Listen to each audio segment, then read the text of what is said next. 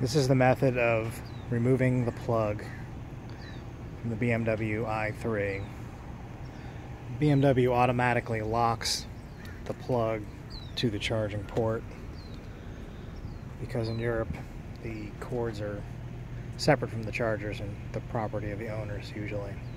But in the US, the locks are just in the way. So you can see there's a little nipple up there which stops the button from getting pressed. That little beige thing right there. All you do is take your metal key,